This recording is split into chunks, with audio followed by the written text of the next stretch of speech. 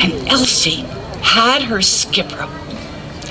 And she hardly ate her breakfast of bread and butter or her dinner of bread and butter because she was so busy skipping rope. And when the other little girls came home from school, they were amazed because there was Elsie Piddock skipping rope. And Andy Spandy, sugar and candy, French almond broth, bread and butter for your supper, that's all your mama's got. Whoa!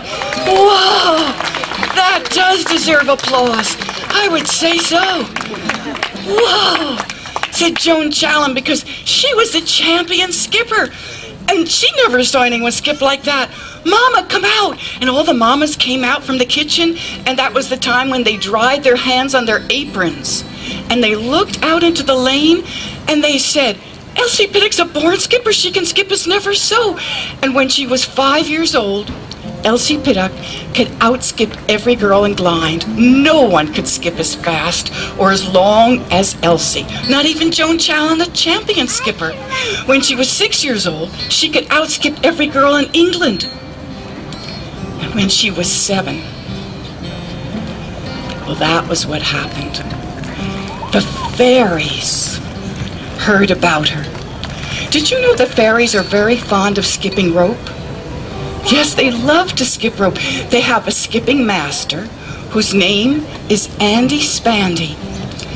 And every time when the moon is new, he takes them to the top of Mount Caburn where they skip in the new moon.